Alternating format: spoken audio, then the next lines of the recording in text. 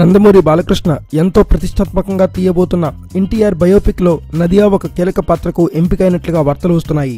ఎన్టీఆర్ మొట్టమొదటిసారి ముఖ్యమంత్రిగా అప్పటి సమైక్య ఆంధ్రప్రదేశ్ కు ఎన్నికైనప్పుడు శ్రీమతి ఇందిరాగాంధీ ప్రధానమంత్రి పదవిలో ఉన్నారు. ఇందిరాగాంధీని ఎదిరించిన తొలి తెలుగువాడిగా ఎన్టీఆర్ అప్పుడు మన తెలుగుదేశం తరపున సృష్టించిన ప్రపంచనాలు తెలిసినవే. అయితే ఆ తర్వాత ఇందిరాగాంధీ ఎన్టీఆర్ ను ముఖ్యమంత్రి పదవి నుండి తప్పించడానికి చేసిన ప్రయత్నాలు, దానికి ఎన్టీఆర్ చేసిన పోరాటం కీలక అంశాలుగా ఎన్టీఆర్ బయోపిక్ లో చిత్రీకరించబోతున్నారు.